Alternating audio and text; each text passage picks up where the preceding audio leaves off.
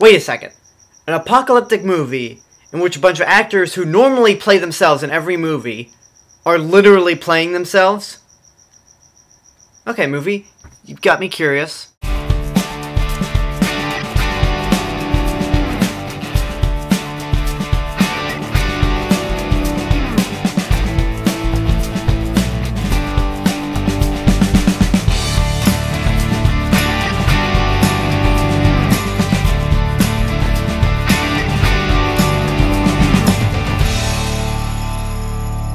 So that's basically the plot of This Is the End, starring Seth Rogen, Jay Baruchel, James Franco, Jonah Hill, Craig Robinson, Danny McBride, with Michael Cera and Emma Watson.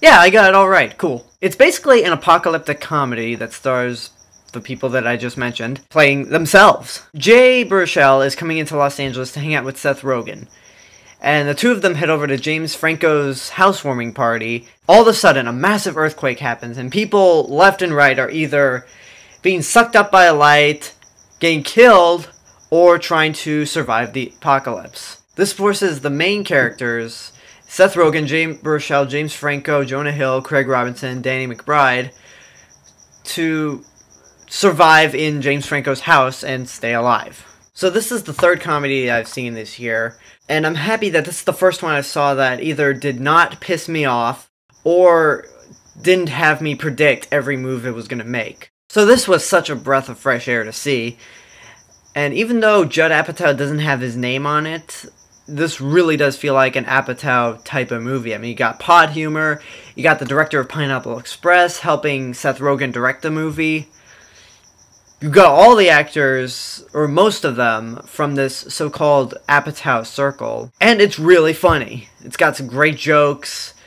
There's a lot of cameos from other celebrities. Like there are cameos from Rihanna, Michael Cera, Jason Segel. My favorite is Emma Watson. I mean, I already love Emma Watson as Hermione from Harry Potter, and I think she's an incredibly talented actress. She's basically the Harrison Ford of the Harry Potter trio. She's the only one who seems to get any kind of work after Harry Potter, whereas the other two are just, I don't know where they are. But whatever the case, when her big scene comes up, it's hilarious to see that Hermione image that you picture Emma Watson as suddenly just shatter with what she does in this scene. I won't say what it is, and you've probably seen it in the trailer, but it's pretty funny. And there are other great moments in this movie that I won't spoil it because it's best you just discover it on your own. While this movie does have some negatives, they are either nitpicks or something that could be a strength of the movie. There are some special effects sequences near the end, and the CG on them just looks... it looks like crap. It looks like... basically, it looks like the T-1000 from Terminator 2. In this day of age, it's not that impressive. It just looks like crap. Not dissing the T-1000 effects in Terminator 2. In that movie, it worked. But if those exact effects, texture-wise, were brought today, it would be the effects of this movie. Just awful. However, for most of the movie, it takes place in James Franco's house, and it's sort of a bottle movie in a way, so a lot of special effects don't play a part in it, so that's a nitpick of mine. Another issue I have is that the movie runs a bit long. It felt like a never-ending series of Tales of the Apatow Crew. But, you know, to be honest, if I was stuck in a house with a bunch of my friends, it probably would feel like an eternity also, and we would probably act in the same situation as these guys are acting. So, I don't know.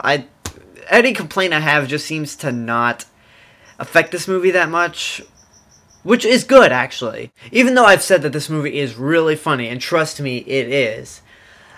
There was only one laugh out loud moment. The other moments were just kind of casual laughs, like, or just kind of chuckles, or just moments. However, that being said, it is not a bad sign at all. It's still a really funny movie.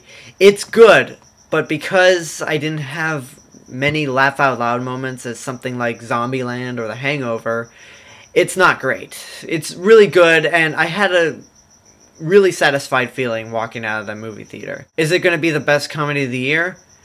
No. I predict The World's End is going to be the best comedy of the year. I mean, Shaun of the Dead and Hot Fuzz, you can't go wrong. So, that's my review for This Is the End.